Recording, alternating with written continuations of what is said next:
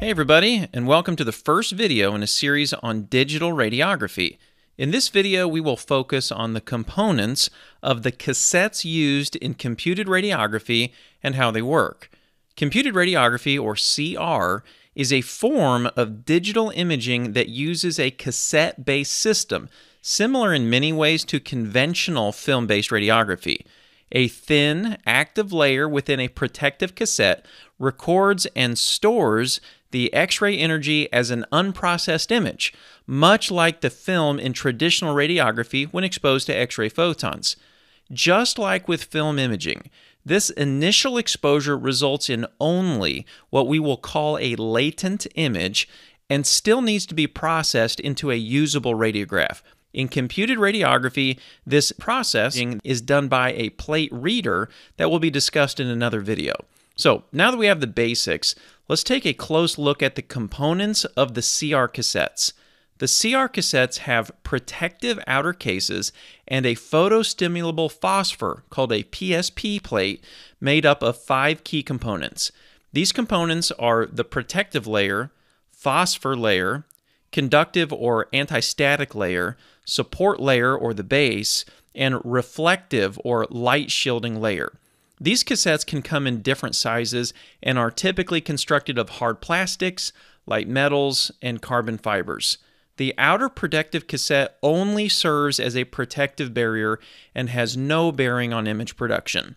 The protective layer protects the phosphor layer, which is the active component of the plate.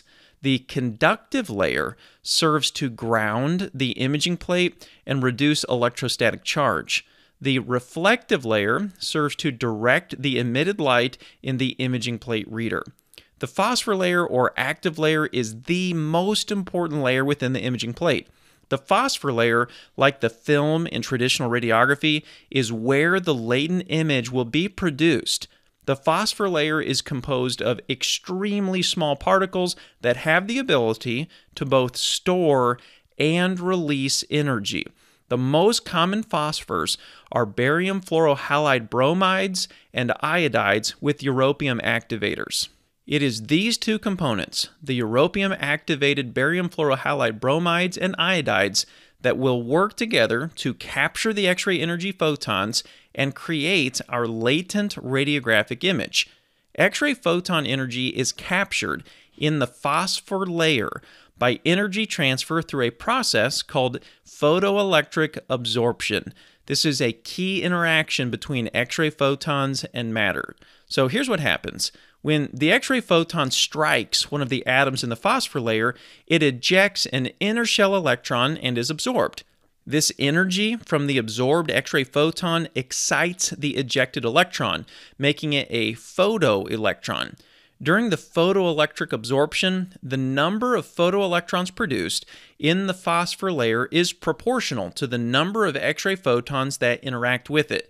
These photoelectrons then interact with other nearby electrons within the phosphor, exciting them from a low-energy valence band to a high-energy conduction band. It's in the gap between the conduction band and the valence band that the europium activators in the imaging plate act as electron traps, known as F-centers. They trap and store the high-energy electrons, and it is this stored energy that houses the information that makes up the latent radiographic image or stored X-ray image. The number of electrons trapped is proportional to the number of X-ray photons that interact with the imaging plate. The latent image remains stored within the individual phosphors until being released by a laser light within the plate reader. In summary, computed radiography is an X-ray imaging system which utilizes cassettes to capture latent radiographic images and process those latent images into a digital radiograph. The cassettes are made up of several layers, along with an active phosphor layer where the latent image is produced. X-ray photons interact with the phosphor atoms through a process called photoelectric absorption and excite the outermost shell electrons.